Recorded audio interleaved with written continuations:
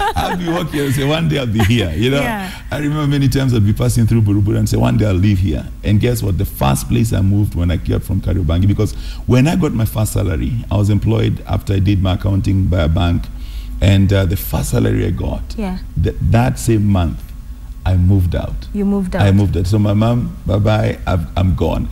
And she said, you're crazy. I said, yeah, but I'm going to be on the other side thinking about how I'm going to change my life. So what got you to get charge of your destiny? Because here you are, Form 4, you failed, you're keeping wrong company, you're not focusing on your education. But then you decide to repeat, go and do that all over again, and then you pass and perhaps leave the drugs. What was that went through your system that you're like, okay, I'm done with this, we need a change?